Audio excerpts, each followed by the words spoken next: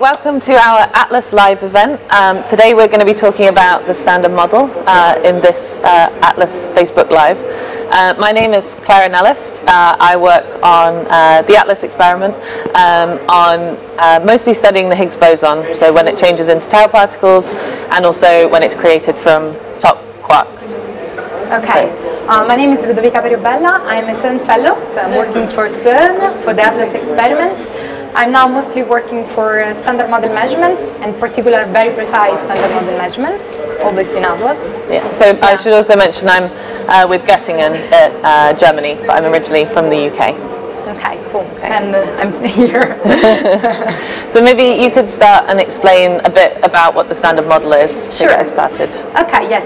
So Standard Model is the theory that actually describe all the phenomena in particle physics that we are producing, so all the collisions that we are producing at the LHC made out some final states that are well explained up to now by the Standard Model, which is very general theory that help us to really study in particular what we are seeing. And it's quite complex, and recently, so in 2012, we managed to find the last missing pieces, which was the Higgs boson, as you very well known. Yeah, so the particles that we have in the Standard Model, the ones that are possibly more well known, we have the up quark, the down quark, which make up the proton and neutron, and then we also have the electron.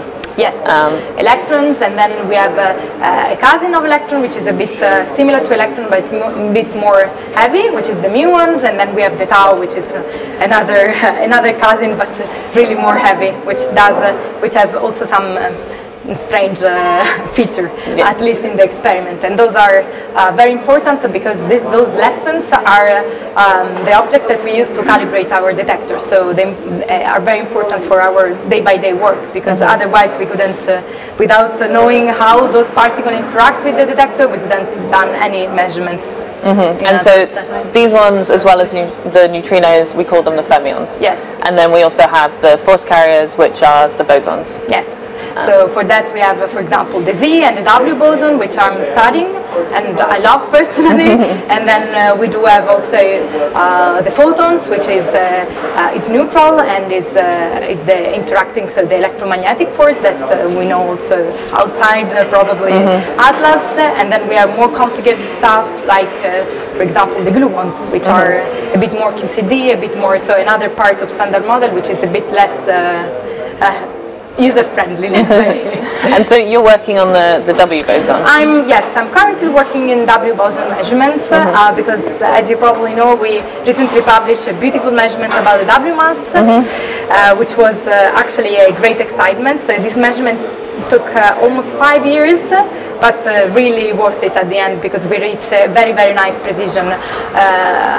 Really competitive with all this experiment like that were done, for example, in the US at Tevatron. And so this was a great achievement, I think, for Atlas. And what did you need to get this precision? Because the Standard Model has been around, and as you said, we added this final piece, the Higgs boson, but some people might say that now that we've discovered them, that's it, but obviously we have to do more studies. Yes, we have to do much more things, because there are a lot of things that are still open in the Standard Model itself, so we really need extremely high precision to understand fully what is going on, and if we really understand what we are seeing. So this is, I think, is the nice thing. And YWMs was so important is just because as Higgs boson itself can give us an hint if something else outside the Standard Model exists, because if the W mass is not what the Standard Model predicts, this means that there are some other forces that we don't know that enters in the big picture, and if we don't study these particular pieces, we might lose some opportunity to discover new physics. Yeah, so this is really interesting as well. It's super interesting, but referring to your question, what we need to do a super precise measurement, I think that one of the basic things is really to understand our detector. And so one part of my work that I really love is performance work. So studying really the performance of our detector, understand how our detector responds to particles that go through, and I think this was a crucial piece for getting so nice results. And we have many people in the collaboration that do these yes, studies. Absolutely. This is universal and fundamental, right? But I think also for the Higgs boson, this is very important. We also need the Monte Carlo studies. So these are the simulation tools that we have, and those are very important to actually have some simulation. So we try to simulate what the standard model as a theory is telling them within the detector. So how the things that standard model predicts look like inside our detector. So those are very important tools. And then this is how we see whether or not what we expect to see is what we find. Yes. So for example, the nice picture of Higgs bosons that with among times there is a standard model prediction, and then suddenly something else pop up in the data, and this is yes.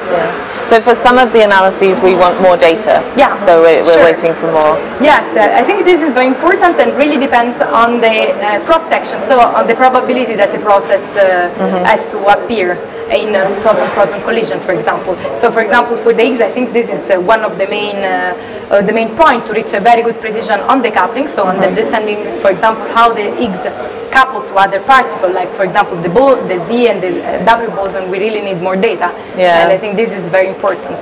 Yeah, because some of these decays of the Higgs into other particles really don't happen very often. Exactly. And the ones that do happen very often, there are a lot of other background particles that make the measurement quite difficult. Yes. So we need to collect a lot of data to be able to really have a pure analysis region. Yes, to understand what happened, because then if you say, okay, for me this process is, I don't know, happens 20% of the time, but you have an uncertainty which is big as your estimate is not really. So you want to be very precise to have an hint if something else is going on there. So you said that you published the analysis you're working on. What are the plans now for the future of the... for the W mass measurement. So yes, we are planning to probably to try to have a more precise, even more precise analysis with other data, so collecting more data and analyzing more data. And yes, and this is... what about the challenges? Because so the LHC, when it gets upgraded, will be providing us with more collisions per second. Yes, and so this means more pileups, so more noises actually. Yeah. So yes, the challenge, I think very important things to face those challenges are of course the upgrade detectors.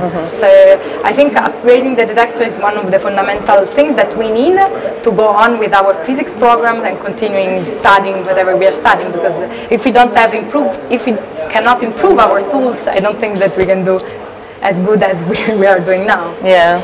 But of course with more luminosity then we can do the Higgs studies. Yes, we can do much more precise Higgs studies, and why not find some hint of something different.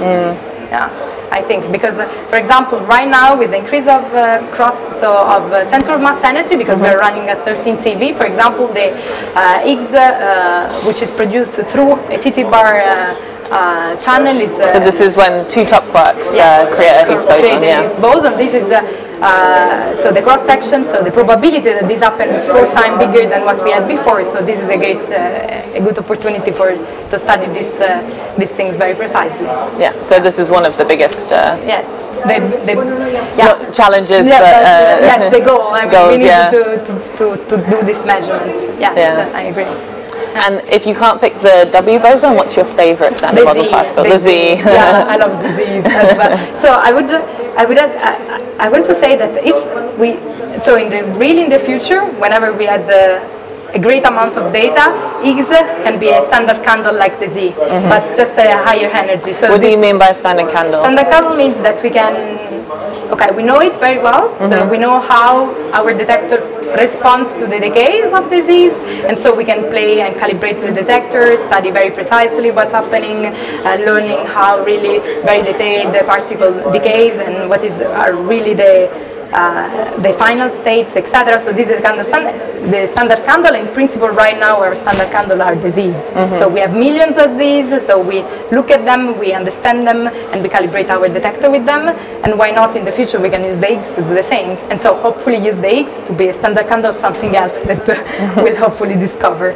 Because one of the next aims is to use the Higgs boson to see if there are other, for example, possibly supersymmetry or maybe a dark matter candidate. Exactly, because I think that standard model is a beautiful theory, but also exploring really in detail standard model can give us really an hint on something else that could happen and could be there. And knowing exactly where the standard model, so our understanding of the standard model deviates from what the theory said is the key point to look really specific deviation, like for example with new particle, etc. Yeah, so as you were saying with the coupling, so we're looking at how the Higgs boson changes into other particles, yes, and how often it's happening, and if it's not happening at the rate we're expecting, then this is the sign for new physics, exactly, that we're looking for. Yes, and also study precisely which kind of coupling, so which rates are modifying. We can also understand the nature of the new physics. So this is very, very powerful. This is a very powerful tool indeed. So my favorite particle is the tau. So I've been studying when the Higgs boson changes into tau particles, and these are leptons. And as the Higgs prefers to decay to heavier particles, taus are the heaviest leptons we have. So we've been studying this channel, and my sub-channel within this is when one of the taus decays hadronically, so this means it makes a jet of particles, which happens very often, but then one of the other taus changes into a lighter lepton. Okay. So we get a nice muon or electron signature. And this helps you to reconstruct the final states and... Yeah, so we can cut out the background because there's a lot of background with taus and jets and particles. And so this is very peculiar, so the Higgs that really coupled with the leptons is very good also for the understanding of the Higgs field itself. So it's the first time that we saw Higgs turning into fermions, and it's the only time we've seen it so far turning into leptons. Okay. So we are also studying Higgs turning into muons, but this happens at a much lower rate. Yeah. So even though it's a very, very clean signature when Higgs turns to muons, it's really nice, we have to wait for more data. Sure, and this is, we will see it eventually. Yeah. So hopefully with the high luminosity, when we get more data, we can also see that channel. Okay, so I think we're gonna finish here. So thank you so much for joining us.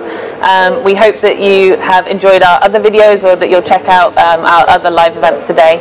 If you have any questions, then please send them in on our Facebook page, and we have a live event at the end of today where somebody will be answering your questions. So please send them in, send them with the hashtag Atlas25. Let us know if you enjoyed the videos, and yeah, we hope to hear from you. Yeah, thank you. Bye. Bye.